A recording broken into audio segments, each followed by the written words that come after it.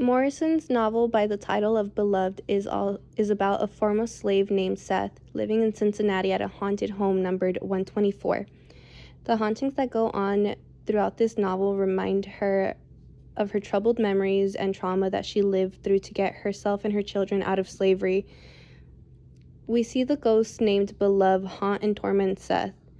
Beloved befriends Denver, Seth's daughter, while also ruining Seth's life.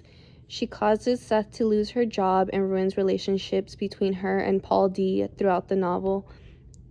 We see in flashbacks of what brought Beloved into the home at 124. It is eventually revealed that Beloved is the child that Seth had to kill when she was trying to escape slavery.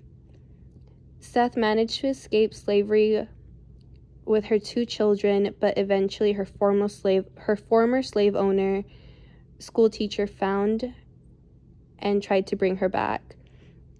When Seth realized that this was her fate, she did not want to put her children through this. In a great sacrifice, she decided to kill her children.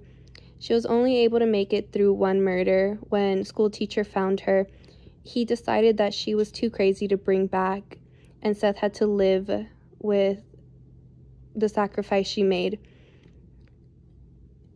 She later buried her child with the tombstone Beloved. This is who we believe the ghost in her current time to be. Some notable themes that I noticed throughout the novel were that of slavery, motherhood, and home. Seth and Paul D. were both slaves who had been freed after the Civil War. However, they are still haunted by their past and the memories which continuously torment them throughout the novel, recalling events of when they were dehumanized and treated like livestock, to be overworked, beaten, and sold. Another theme that was noted throughout the novel is motherhood and the difficulties and trials that come with it, but also the extent of love that a mother has for her child. In Seth's case, her desperation to keep her child safe from slavery drove her to kill her baby so that it never has to grow up to experience the cruelty which slavery brings. Lastly, the novel also expands on the theme of home and how slaves, even after becoming free, have become homeless because they've been ripped away from their motherland. Despite such tribulations, Seth and those that live with her were able to make a home at 124, and despite the dysfunctionality and troubled past that Seth has, she still stays because she's worked hard to get where she's at. For symbolisms, Beloved was the name that was engraved in Seth's dead baby's tombstone, and also the name of the woman who suddenly appeared at Seth's house. Beloved represents the haunted past of Seth, but also the history of slavery.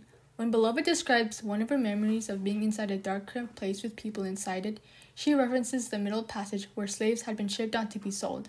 Beloved also represents Seth's guilt from when she had to kill her baby. On another note, the scar on Seth's back symbolizes the cruelty of slavery, and despite the scar being healed from time, the mark is permanent and serves as a constant reminder of the dark past. So the significance of Beloved doesn't just end at the time it was written or the time it takes place. There's a lot of mirrors that you can see today. For example, the novel makes a point of showing the legacy and effects that slavery can have on not only individuals, but communities as well. And today, there's still ongoing conversations about the long-lasting effects of slavery and discrimination and how it's shaped social, economic, and political structures today. That's not even limited just to the Black community and slavery. Many communities have had a history of being discriminated against and treated inhumanely that still have effects that you can just see around you. In addition to that is historical erasure. Beloved acts kind of as a warning to the dangers of historical erasure and what can happen when painful truths get ignored or forgotten. In the modern day, there's a lot of people who want to try to forget historical injustices and paint history as something not as bad as it actually was. But in opposition to this, there's many people who are taking large efforts to confront these historical injustices, including initiatives to commemorate and remember these past atrocities. Another mirror is both freedom and inequality. One of the ideas explored in Beloved is the nature of freedom and the limitations it placed upon marginalized communities. And in the modern day, both freedom and inequality are very common topics when it comes to discussions about access to education, healthcare, and economic opportunities, etc. And finally, we have identity. Many of the characters in the story grapple with their identities in the aftermath of slavery.